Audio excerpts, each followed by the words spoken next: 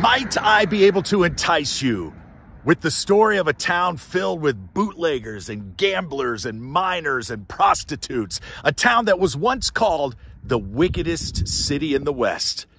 If so, then welcome to Jerome, Arizona.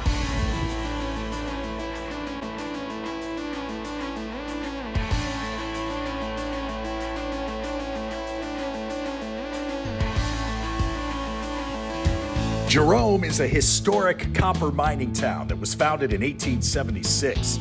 The mine once produced 3 million pounds of copper a month, and it's now recognized as the largest ghost town in America.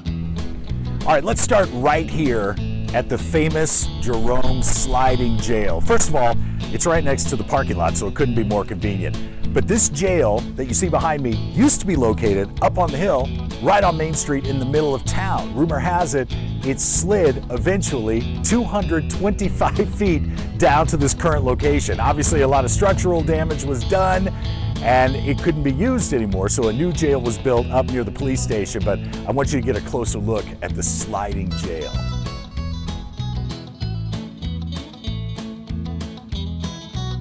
Really speaks to the construction. Look at those bars, still intact. And I wanted to show you this. If you look through that crack in the wall here, let me zoom in. There's a cot exactly where it was. This is where the prisoners would sleep. Somehow remained assembled. And here is the rear view of the jail. You can see how far down the hill it has slid. The Great Depression pretty much caused all the copper mines to shut down, but the Historical Society has a lot of artifacts and information that you'll find interesting here.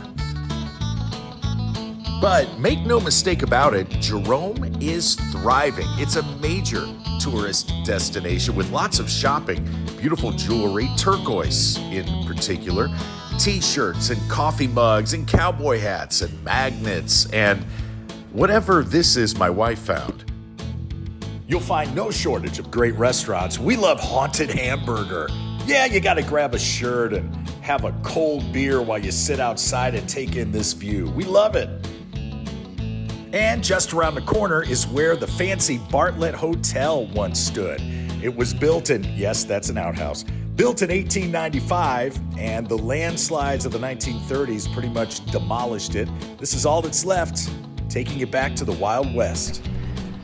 This is probably the most intriguing part of Jerome and our visit here. Behind me is the Jerome Grand Hotel.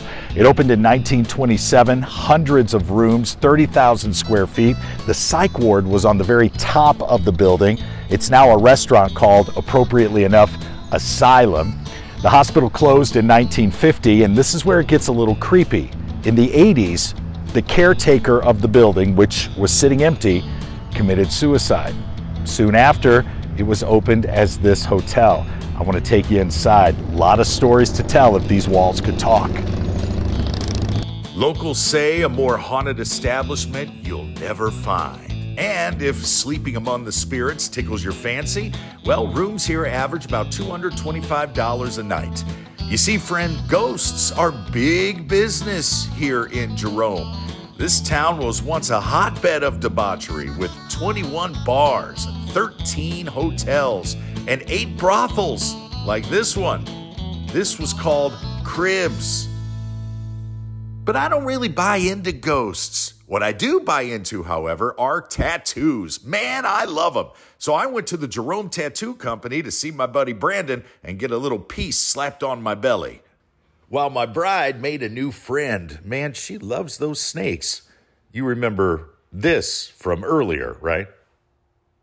Oh, and speaking of shopping, on the way out, we were curious as to who might pick up a handful of these to take home as a souvenir. By the way, I did get to meet that gorgeous reptile, but he and I didn't hit it off quite as smoothly. Another jam-packed day. Tattoos, ghosts, brothels, burgers, ghosts, snakes, and a new cowboy hat. That's what life's all about. Thank you very much for joining us on this edition of The Tattooed Traveler. I hope you will like this video. I hope you will subscribe to this video, and Don't forget to support us on Patreon. Tell us where you want us to go. I'm Todd Newton, the Tattooed Traveler. Travel safely, friend.